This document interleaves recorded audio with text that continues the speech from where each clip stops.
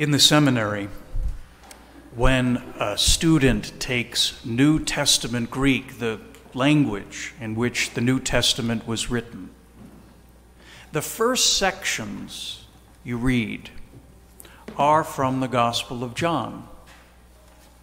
We read these sections first because they are the simplest. The Gospel of John, of all the books of the New Testament, has the simplest vocabulary and the shortest sentences, which make it a very good introduction to the language of the New Testament. However, what is easiest to understand and translate on the surface is in fact the most difficult and mysterious to master in terms of its ultimate meaning. I think this is true for the selection from the Gospel of John that we heard just now. The language is quite simple. Do not let your hearts be troubled. Have faith in God, have faith in me. In my Father's house there are many dwelling places. What is simple to understand on the surface, however, invites us into a deep mystery. And the mystery we are invited to probe today is that of Jesus' coming and going. Again, to say that is simple. To understand coming and going is not difficult. But this coming and going point to deep realities about how God has saved us and how God continues to relate to us. This passage of the Gospel of John comes right before the Lord's Passion. Jesus is preparing his apostles to endure the doubt, the sadness, the turmoil of what is coming. And to do this, he tells them that he will be going away. And what that means is that he will be going away to die. He knows their hearts will be troubled. He knows their faith will be tested and shaken when they see him lifted up on the cross, when they see him die, and when they see him sealed in the tomb. But he lets them in on what he will be doing when he is gone. He tells them that in his death, through his death, he will be preparing a place for them, and that he will return and take them back to himself. When Jesus goes away, he goes away only to come back and to draw us closer to himself. In his death, he goes away. Why? To destroy the power of sin and death, to separate us from him, to fill that black hole with a new light, and to draw all of us close to him in and through his death, and in and through our own deaths. We speak these words very often in funeral masses. We speak this truth that because Jesus died, death is no longer a dead end, but rather a way, a path from darkness to a new light and life. That's not the only going and coming, however, that Jesus talks about today. Towards the end of the gospel, he speaks of another. He speaks of going to the Father with the consequence of us receiving the power to do works even greater than he performed in his earthly life.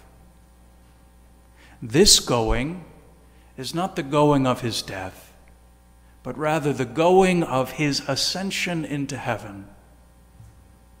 We all live in the aftermath of this going.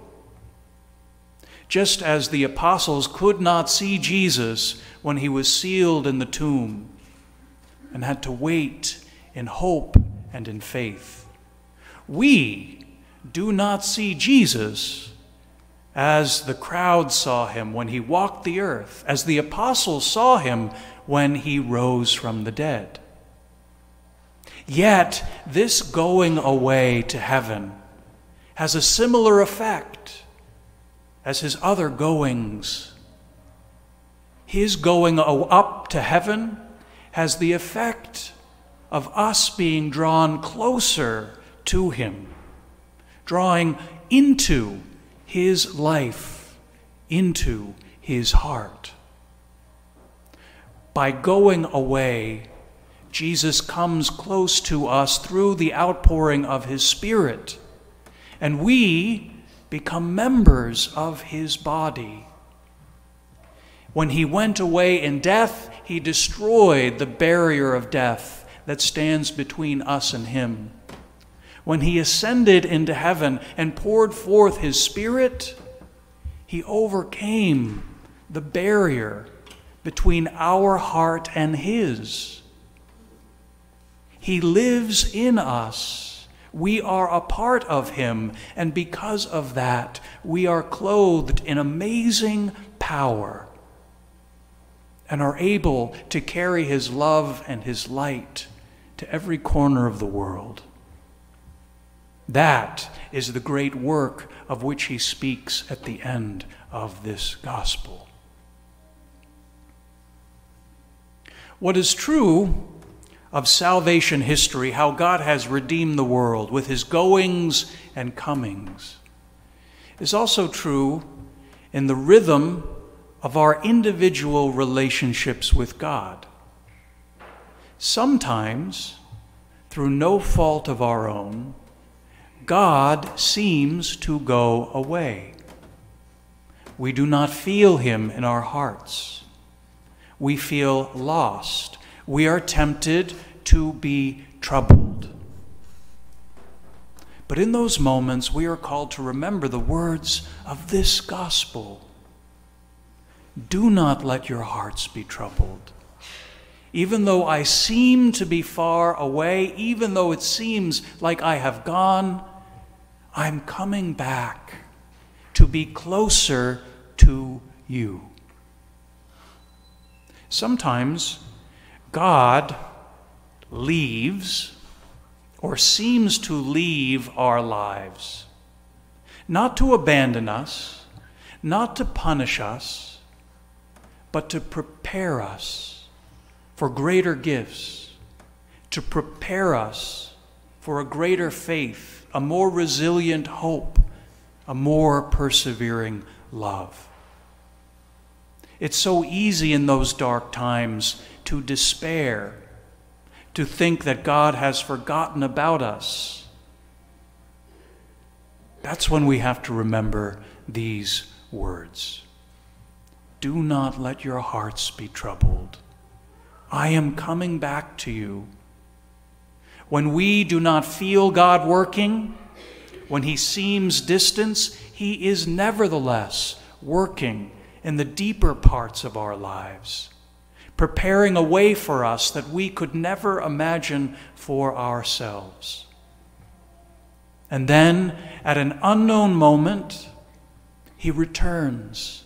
He fills us with light.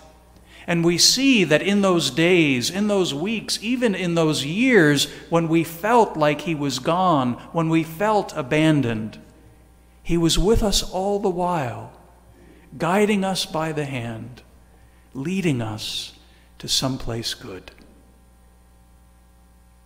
Today, whether you feel the Lord is very near or very distant, the truth is, he is close to you. He is working in your life. He is preparing a path, preparing a place for you to live with him in joy. May we never let our hearts be troubled. May we have faith in Jesus and allow his comings and goings to strengthen our love of him.